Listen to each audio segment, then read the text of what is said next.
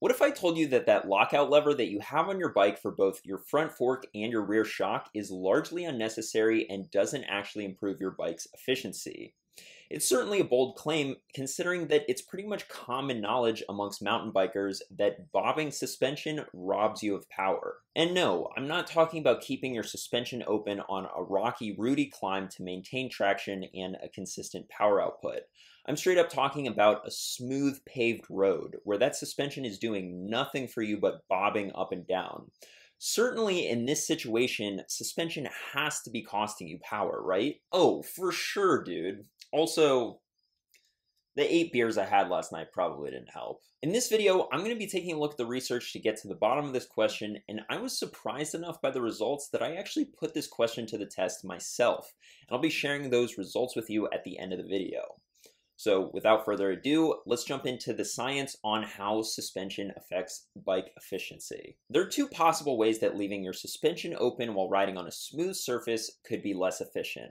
It could be less mechanically efficient, meaning that at the same power output, you're riding at a slower speed, or it could be less metabolically efficient, meaning that your body has to work harder in order to ride at a certain power output. This study on the effects of suspension on the energetics and mechanics of riding bicycles looked at both these possibilities. In their first test, subjects rode uphill on a motorized treadmill on a road bike with steer tube front suspension while oxygen consumption and mechanical power output were measured. What they found was that the difference in both metabolic and mechanical power in both the sitting and standing trial was not statistically significant between the compliant and rigid conditions. So no difference in efficiency between having the suspension locked and unlocked, and this didn't change when they had the subjects stand, which you would think would have more of an impact. Of course, this first test was done on a road bike with steer tube front suspension. And yes, if that sounds like the system that Specialized uses on their Diverge and Roubaix, then you'd be correct. But is it really all that surprising that an otherwise rigid road bike with a small amount of suspension right at the steer tube would yield these kinds of results?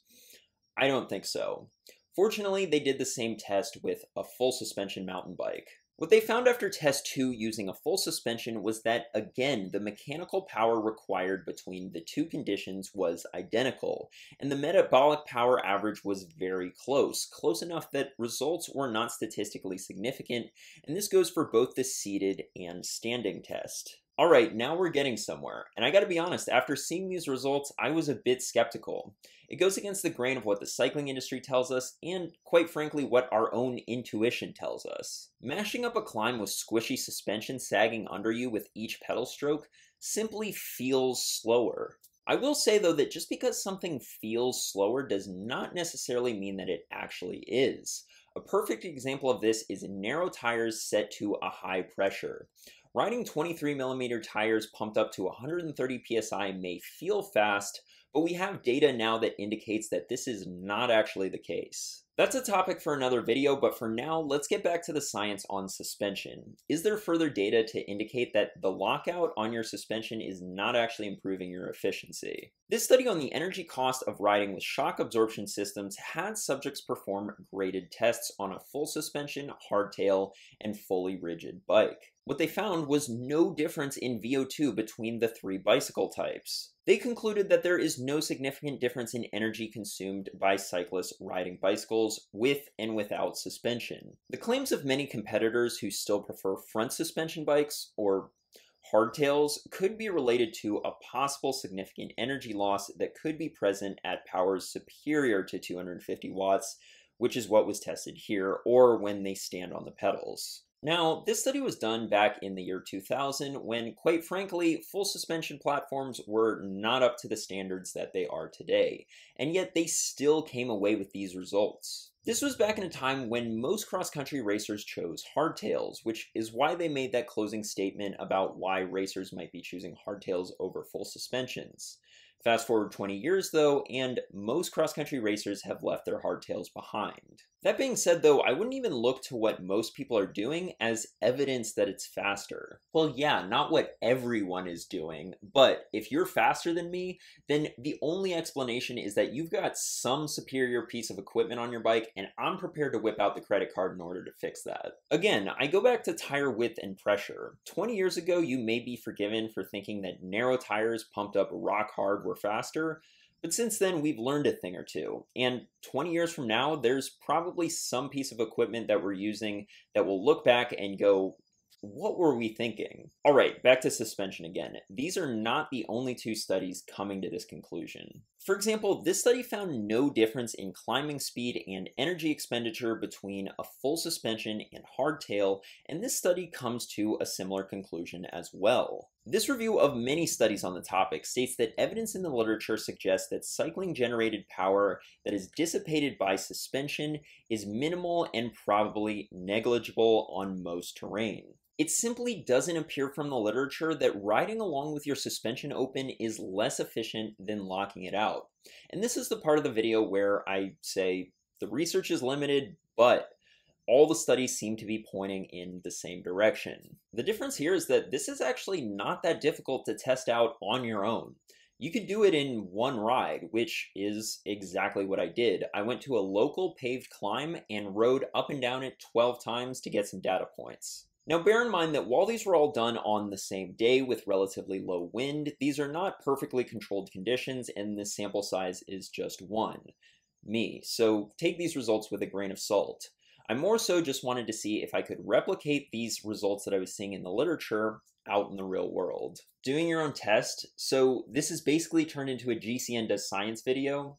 Watch, next week it's going to be Do Fenders Save You from Looking Like You Shit Your Pants? The bike I used for this test was my Niner RKT9 RDO cross-country full suspension with a Fox 34 step-cast fork and Fox float shock. I used my Cork power meter to collect power data. For this test, I alternated between locked out and open, so 6 of the runs were locked out and 6 of the runs were open.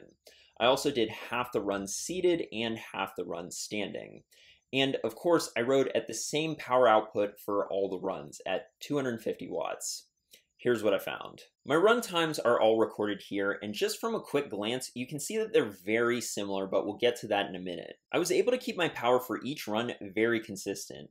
On only 3 of the 12 runs did I not hit exactly 250 watts, and was 1 watt off, but taking into account all 3 runs for each condition produced an average of 250 watts across the board. And perhaps somewhat surprisingly, these produced pretty similar results across each of the 4 conditions. Here's what my average time was for each condition. Locked out seated was 3 minutes and 30 seconds, open seated was 3 minutes and 31 seconds, locked out standing 3 minutes and 32 seconds, and open standing 3 minutes and 32 seconds. And then of course the most relevant bit of information for this video, the average of all the locked out runs versus the average of all the open runs. 331 and 331. It simply doesn't get any closer than that right there. Interestingly enough, the seated runs appeared to be 2 seconds faster than the standing runs at the same power, and I imagine that this is probably due to the increase in aerodynamic drag of the standing position. But there was no difference in average run time between locked out and open suspension when I was standing. This was enough for me to say that for me, on this particular bike, yeah, same power is going to equal the same speed regardless of whether the suspension is locked out or open. Now, my bike has a pretty solid pedaling platform and it's an XC race bike. If I had done the same test on an enduro bike, would I have gotten the same results?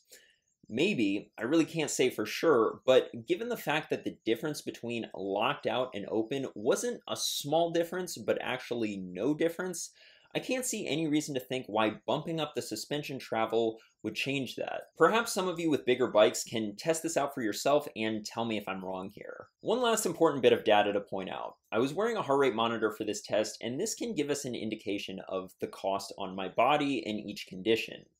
This data does raise a few questions. My average heart rate for the locked out runs was 134, and my average heart rate for the open runs was 137. Now again, this is not nearly enough data to make any sort of conclusion, but it is interesting nonetheless.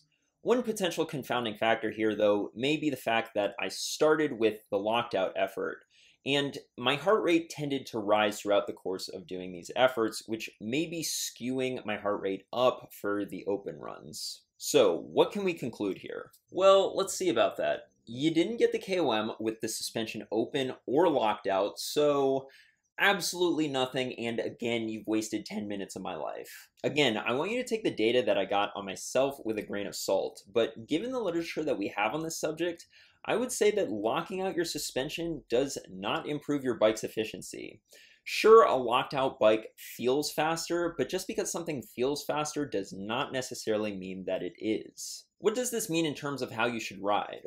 Well, first things first, if you're in the market for a new mountain bike and you're deciding between a full suspension and a hardtail, or maybe you already have a full suspension and a hardtail and you're trying to decide which one to use for a particular race or ride for that matter, the efficiency of the bike should not be part of your decision-making process because a hardtail is not going to be more efficient than a full suspension.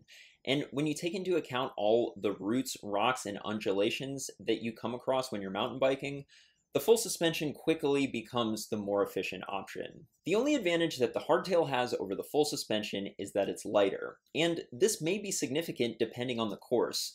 But I would say that it would probably have to be a pretty smooth course with a lot of climbing. Finally, as far as how to use your lockout when you're riding your full suspension, when you hit a road section, I wouldn't just not use it. The psychological boost that you get from feeling like your bike is faster probably does something for you.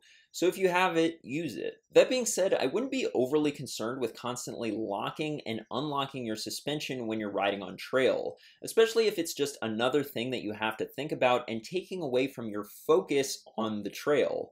Because at the end of the day, that lockout is probably not doing a whole lot for you. Thanks for watching. If you enjoyed this video, be sure to give it a like, subscribe for more science-based cycling content just like this, and share this video with your cycling friends. I'll see you in the next one.